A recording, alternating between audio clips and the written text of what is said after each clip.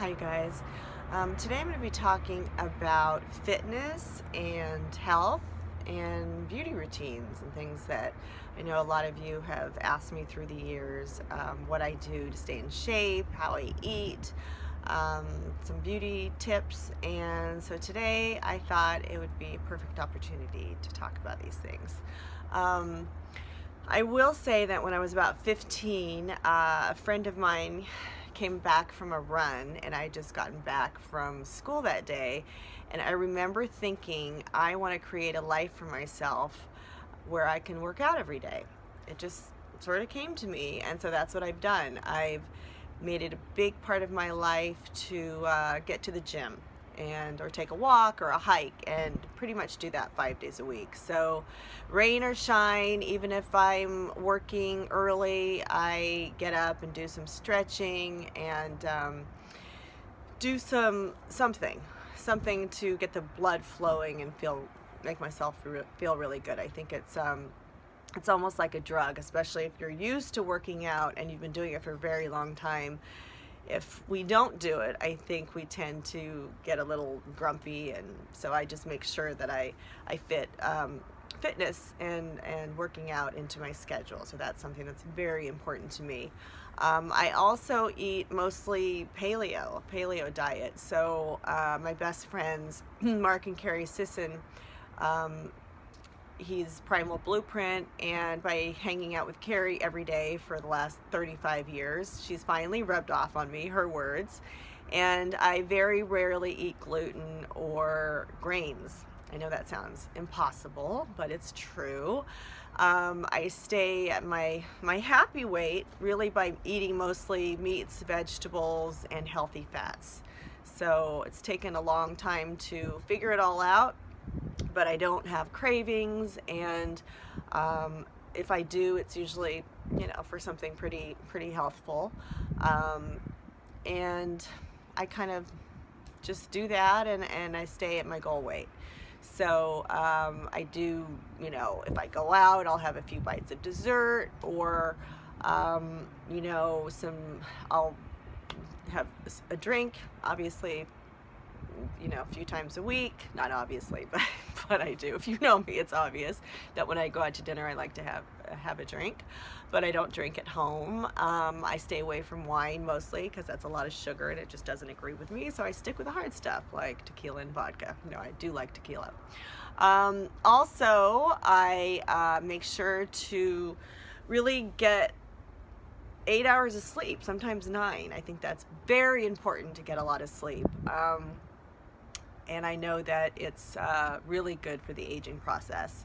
I do take hormones because I'm 54 and a half, as you all know if you've done any research. So I do take hormones, bioidenticals, and I think that helps me feel good at this point in my life. I make sure to always have something to look forward to. So I am excited about life and getting up every day. I make service work a big part of my life, so I'm coaching people most of the time, that I'm excited to coach. I also do some for free, and I enjoy that. I enjoy helping people without getting anything in return. I think that's important.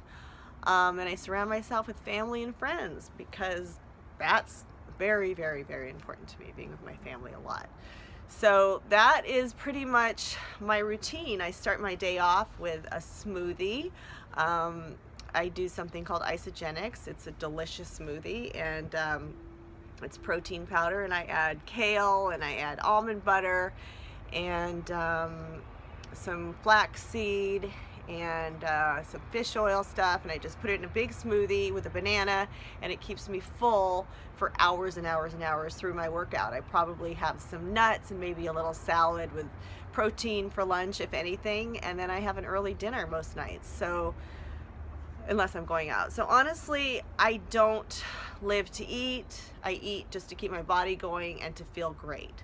I'm not a foodie. I mean, I love good food, but I don't, if I do, like for last Thanksgiving, for instance, I went to my brother's house, and he's gluten-free too, And he and his wife and family just made this beautiful Thanksgiving dinner that really didn't have much gluten. So I mean, if you're weight conscious and maybe you want to lose 10, 15 pounds or more, I think that's a really, really great way to do it.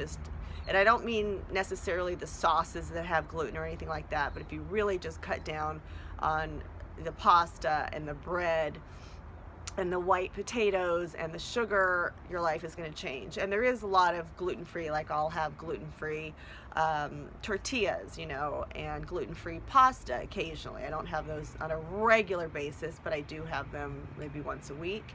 And there's even gluten-free pizza crust. And for me, it just feels better for my body that that I'm not putting gluten into my body. So those are some of my sleep habits. I sleep with usually a meditation tape playing. I have white noise like a fan. I also wear earplugs and an eye mask.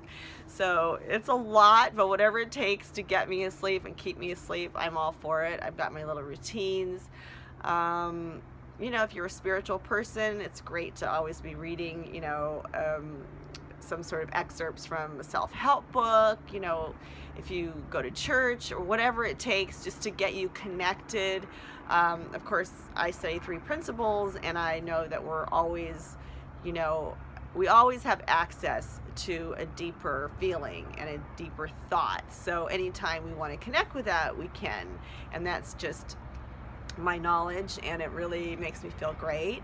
I don't hold grudges. I do my best just to let go of any negative thoughts or any negative feelings that I have towards anybody. That makes me just feel light and fabulous. You know, I have my best girlfriends that I can talk to if I have stuff that I'm going through. I don't hang out with people that are negative or gossip or say bad things about other people. It just doesn't feel good. And I know that when I'm thinking anything negative about myself or other people, that just doesn't feel good to me. So I really do my best to keep my thoughts in a positive direction. And if you know me or watch any of my videos, you know that a lot of my life is spent teaching the nature of thought.